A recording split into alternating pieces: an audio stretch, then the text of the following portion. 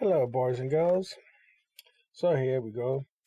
The next on my list, mod number 9, is JContainers.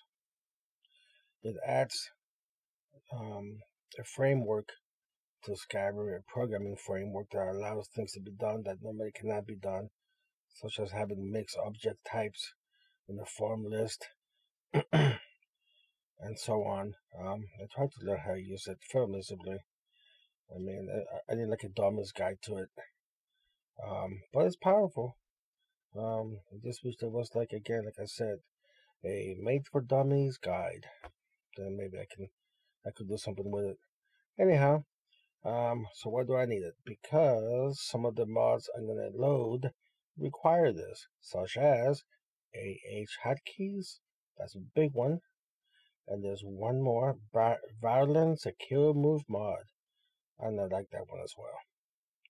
I think that's the only one from other ones here that I actually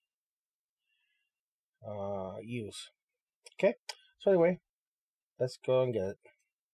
It's another plugin. Mod Manager download should be straightforward.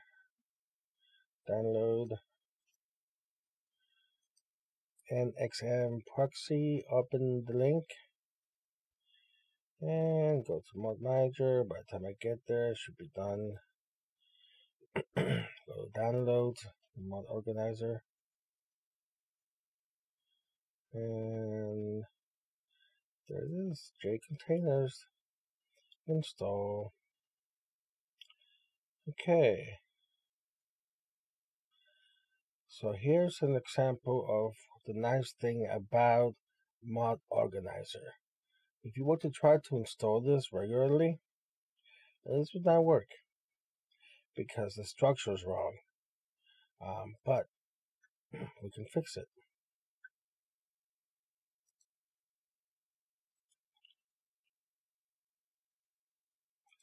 So to fix it, we would have to go here. This should be the top level, not this thing. So the author missed it by a tiny bit. And set that as the data directory, and now it knows how to install it.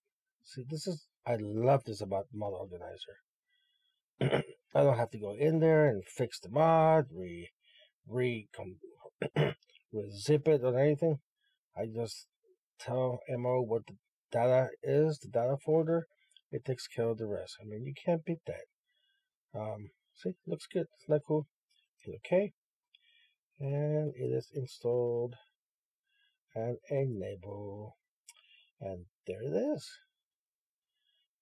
All done and good for. Anyway, that was it. That was a short one. But it did demo how to use mod organizer with structures that are not correct. And they usually miss it by a folder or two. Anyhow, see you later. Thank you for watching.